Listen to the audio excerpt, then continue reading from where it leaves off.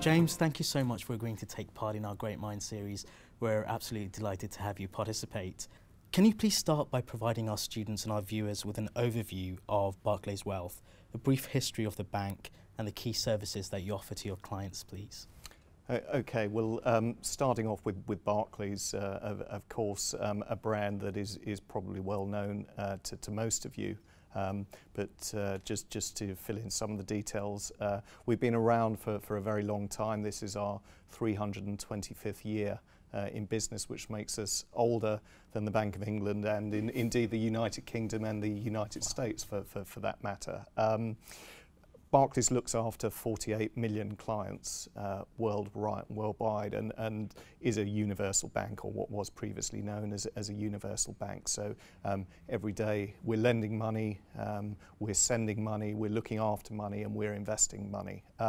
Within Barclays, we're currently organised into 4 divisions, for want of a better word. The investment bank, we have our Barclaycard division. We have our African business, and the 4th business where Barclays Wealth belongs is PCB, so that's personal and corporate banking, which in itself is a huge unit if you consider how many personal and business clients Barclays looks after around the world.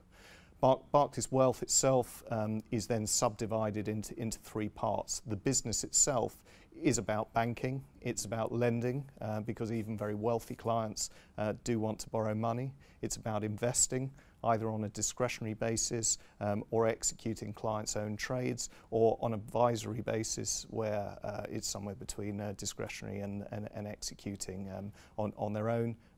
We help clients with wealth advisory services, which is wrapping their assets in order to protect them, perhaps against a divorce, or in order to make them safer if they come from a particularly unstable part of the world. Like Greece, for example, at the moment. Greece, indeed, an interesting area and part of my area of responsibility. So we're organised geographically. That there's virtually no wealth manager that is truly global. We're quite international. We have a big operation in the UK, our home market, as you'd expect. We have a large European operation as well, which is based in Geneva, and we also have operating centres in Monaco. And we have a big Asian, Middle East and African business as well. So that's the business. Okay, thank you for that overview. What are some of the key challenges facing the global wealth management industry, and how is Barclays positioned to respond to some of these challenges?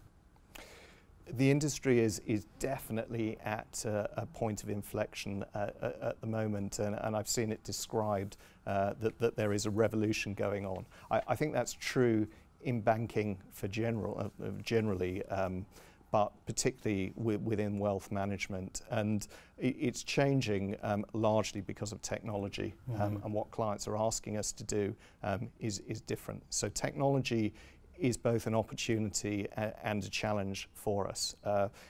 I'm sure that you're well aware that it's incredibly expensive to develop new technology, and particularly where you have to be super secure as a bank for the very obvious reasons. So that's where being part of a very large group like Barclays, it assists us. But clients are now, they're more demanding. Everything has to happen quickly. So we encapsulate it internally as the need to provide smarter human banking.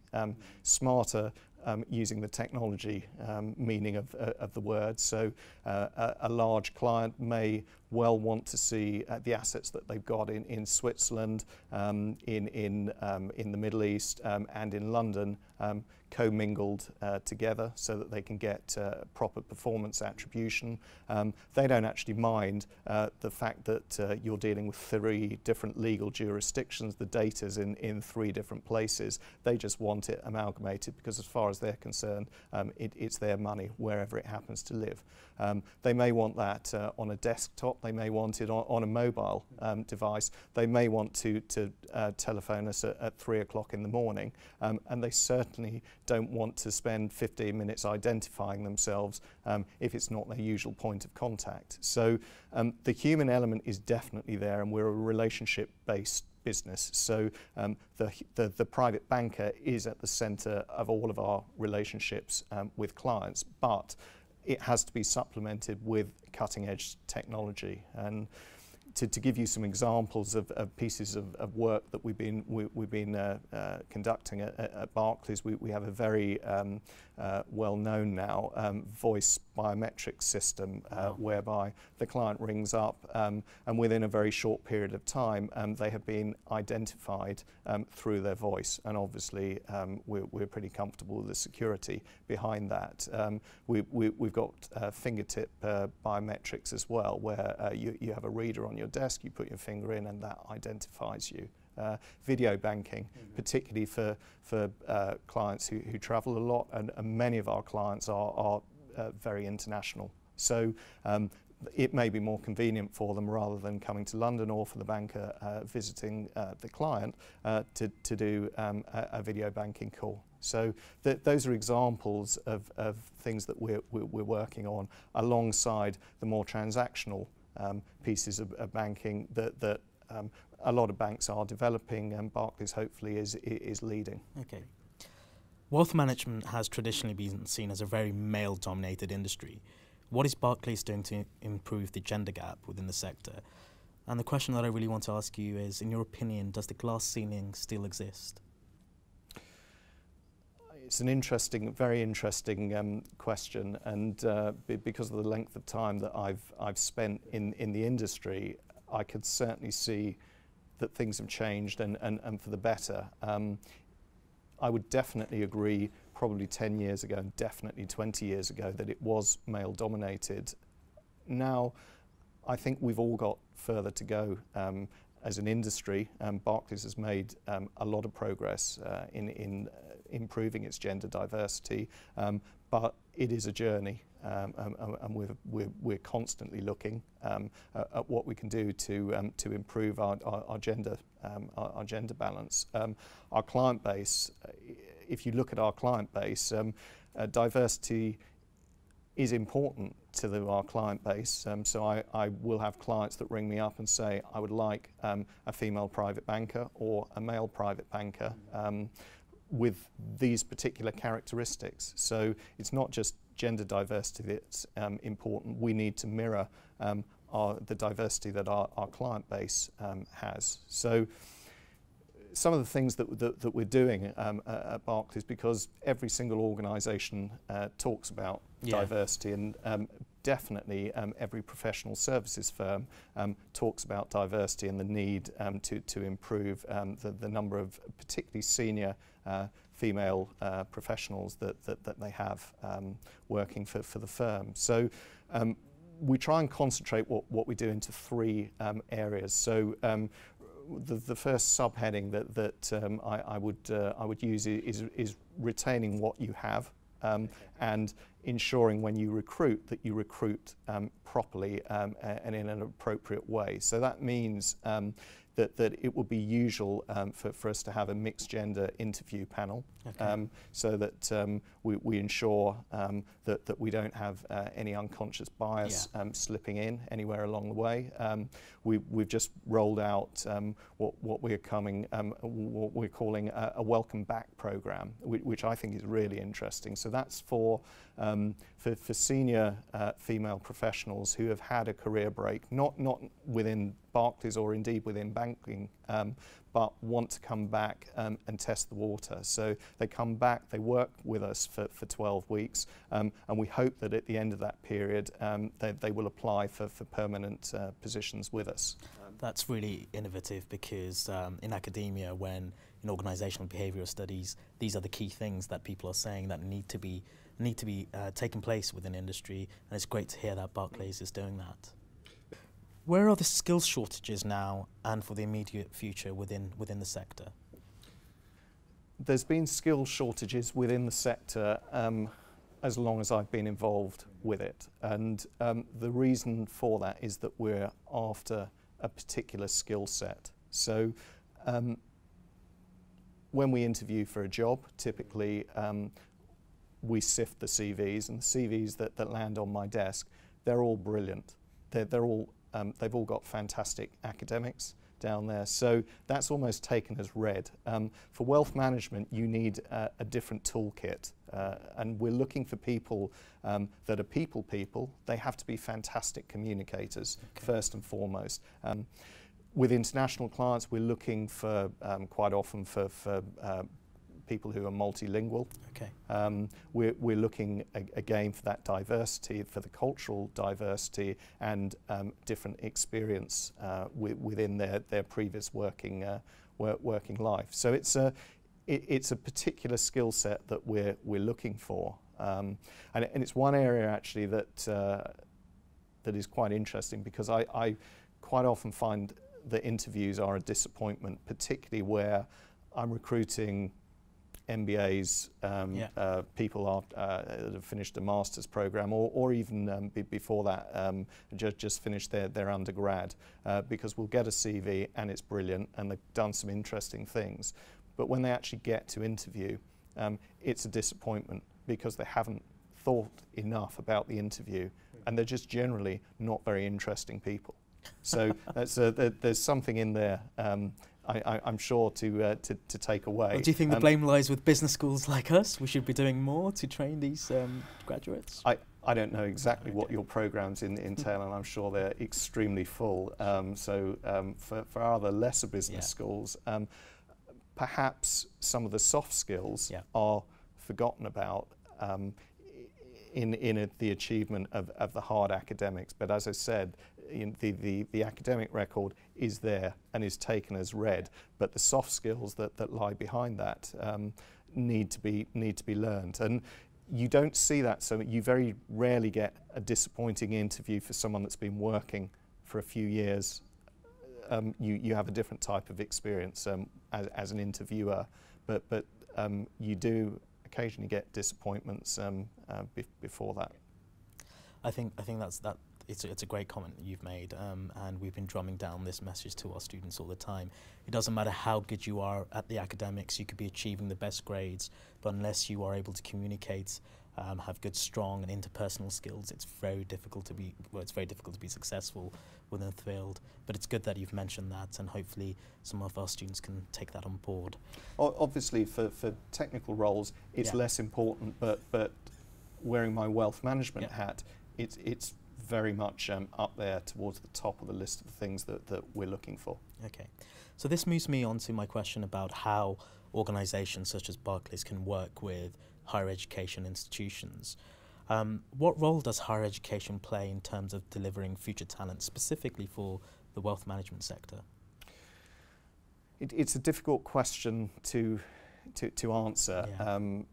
Because business schools turn out fantastically good students now, or postgrads, and that's the raw material that we require. I'm constantly surprised actually by recent graduates at all levels really, at what they actually know, and I think the actual the course material is so much more relevant than it used to be. So for those who are slightly longer in the tooth, like me, I am surprised on the upside with the technical skills, the level of analysis that a lot of our less experienced colleagues are providing. So I don't think there's much that I would add that's missing other than the soft skills, which are quite easy to pick up but quite often neglected. The next question is regarding values, and within the career services specifically, we always tell our students that one's own values really need to be aligned with the values of the organisation that they work for. What does values mean to you, James, and in the realms of wealth management? I think the banking industry as a whole is still repairing its reputation post 2008. So we need to remember that as an industry, and I think as a firm as well. There's virtually no large bank that has been unaffected by a crisis of one sort or another, and it has caused us to take a step back, I think, as an industry, and just say what's important to us. It's been very interesting over the last few months, whilst we've been celebrating our 325th birthday, to just going back to looking through the archives and seeing what the values were when Barclays were set up. If you've walked into the foyer in Canary Wharf at our head office there, you will see some massive perspex signs, which are the bank's core values, so respect, integrity, service excellence and stewardship. So you can't miss them if you wander in them. But I would hazard a guess that any organisation you care to mention will have something similar to that. I think what's different is how that organisation lives those values. Sure. And I can't speak for other organisations, but I can speak for Barclays. When a member of staff gets appraised at the end of the year, there are two critical things that we're looking for, and this is from the top to the bottom. Every single member of staff is appraised using the same methodology. There's what we call the what, i.e. what they've produced, and then there is the how, which links directly into the values. And it's incumbent on members of staff to proactively prove what they've done in order to further the values. Sure. So I do think that as an organisation we live those values. We've certainly refreshed them and brought them further to the forefront of people's minds. Every single meeting room and office at Barclays throughout the world has got a little perspex, a small perspex sign, just reminding people of what the values are. And you will often hear in a meeting, yes, but values. Okay. So we are trying to bring them into our everyday life.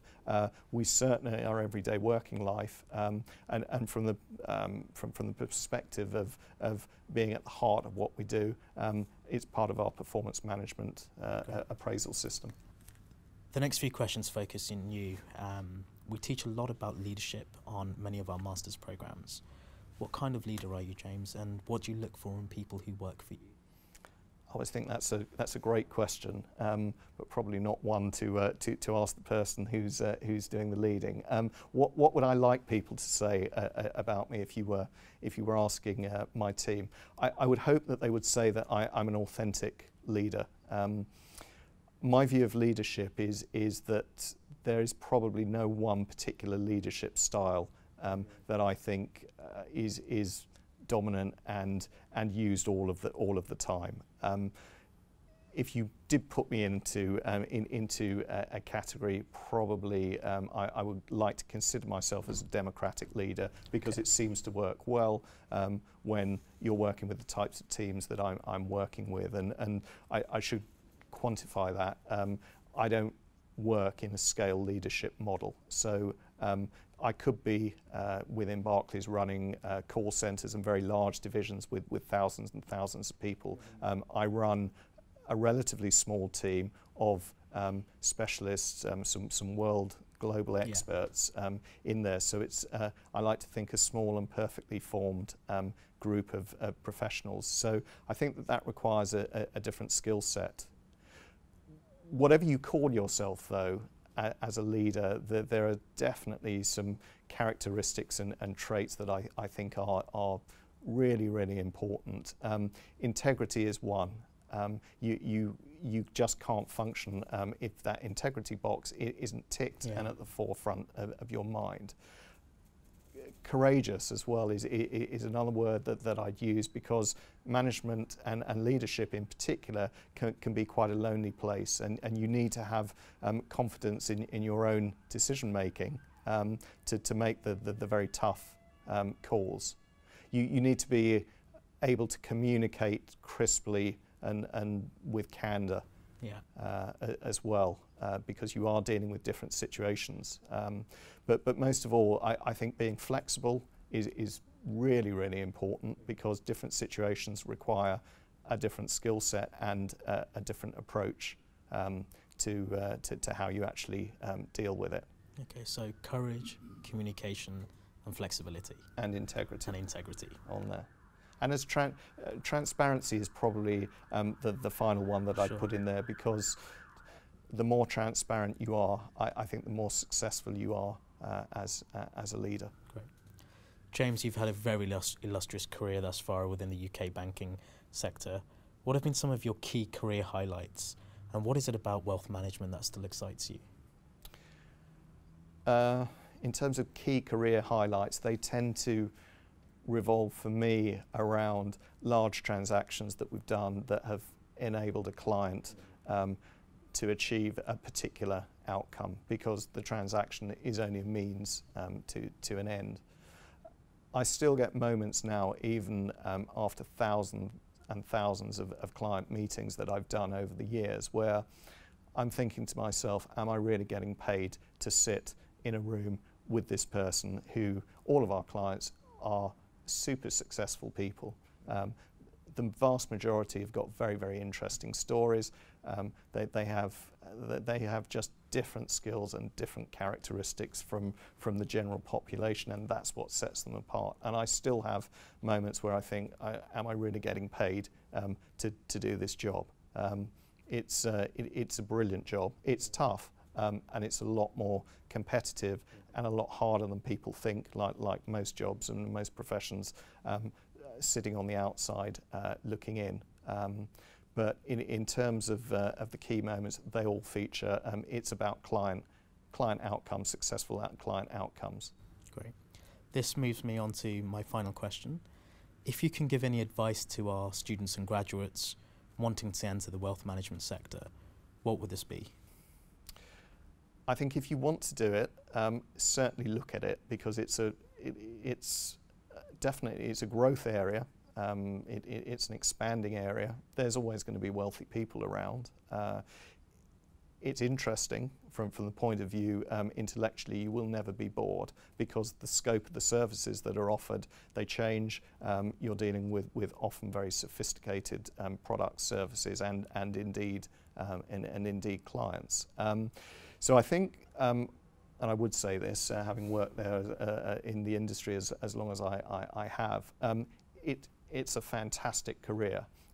If you're not interested in people, it's possibly not the right career for you. You need to have an interest and a like for people. And if you go back to the traits that I said are important in the wealth management world, you have to be very honest and self-critical about, do I really have those characteristics, and is that my skill set? If it is, I'd say come on in. Sure. Really, it's quite rare that people leave the industry actually when they join. People enjoy it. It's different from most other areas of banking, and for me, it's in that nice position between commercial banking and investment banking. Well, that brings us to the end of the interview. James, thank you so much. On behalf of everyone at the London School of Business and Finance and Global University Systems, thank you so much for your time. Thank you very much.